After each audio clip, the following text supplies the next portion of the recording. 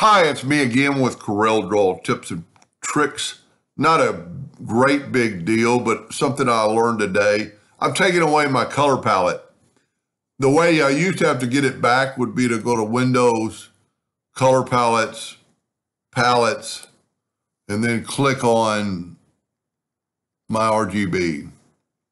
So I'm going to turn it off. I learned this today.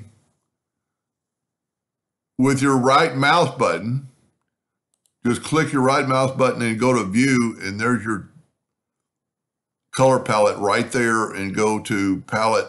So you can do it basically the same thing, with the exception you're doing it without having to go to up to the menu bar and do it.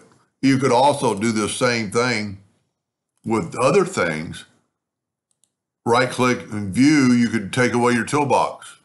Right click and view and bring your toolbox back.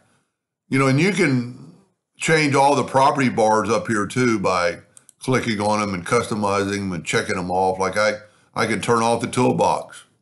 Well, now I can right click and turn it back on. Pretty cool just by a mouse.